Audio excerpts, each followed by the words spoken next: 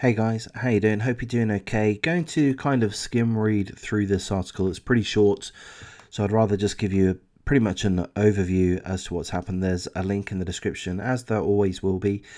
It's in regards to this scumbag here. His name is Larry Dwayne Prudhomme Jr.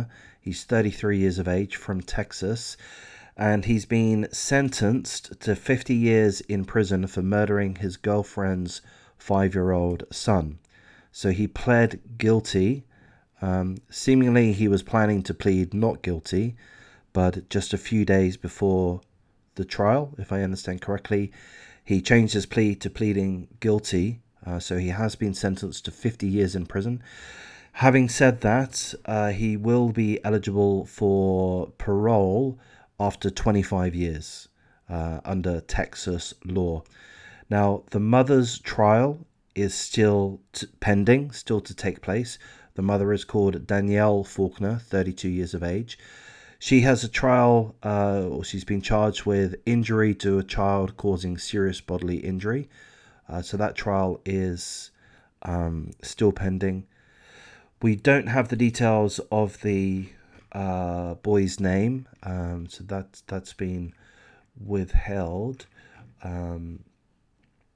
Initially, the couple lied. The couple told authorities about the child falling while taking out trash.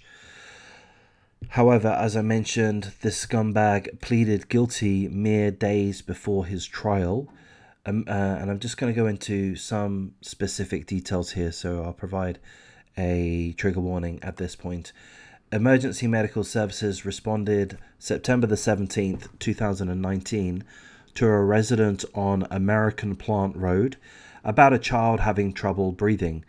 In this initial account, dispatchers were told that the boy fell off the porch earlier that night whilst taking out garbage.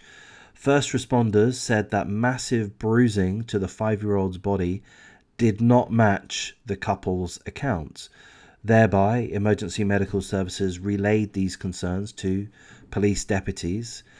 And unfortunately, the boy died a few days later, September the 20th, 2019. So the article wraps up by providing a quote saying that law enforcement were happy because they wanted Prudhomme to admit to guilt, which he has. And I concur, that is a good thing. And I think it's probably... would it be appropriate? I think it would be appropriate to commend the officers.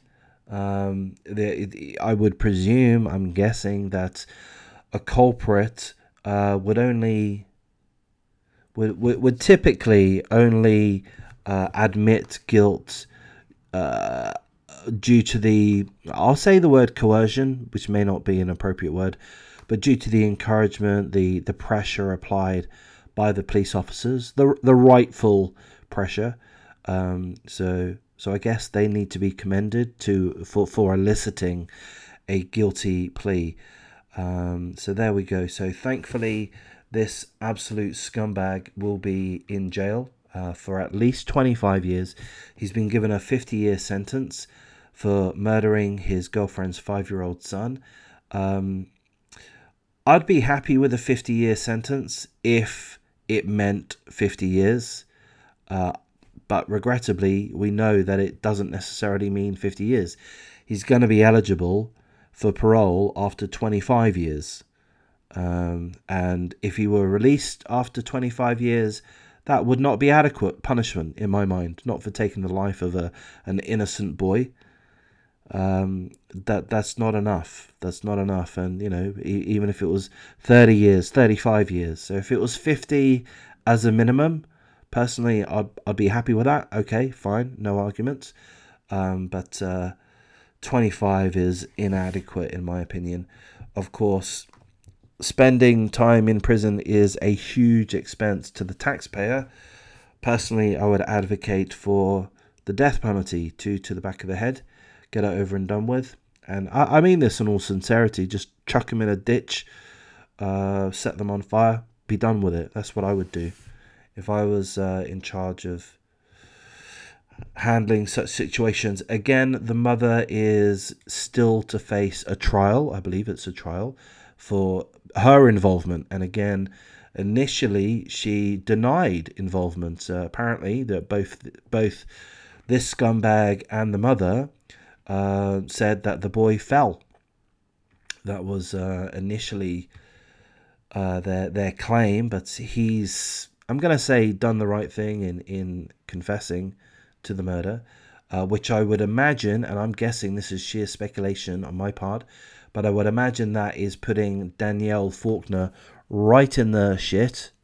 I would imagine. I don't know what's been said, of course, but I can imagine that if she was saying that she had no involvement, that the boy suffered the injuries after an accident, and that turns out to be false, which it has, then I would presume that she either was involved in the boy's death or she was aware of what Larry had done, what her boyfriend had done, so she would be complicit in the actions. So I would imagine that, I don't understand why her charge is only injury to a child causing serious bodily injury.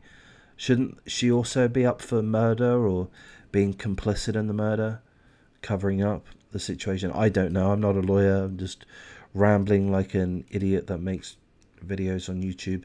So I'll wrap things up at this point. Thanks for listening.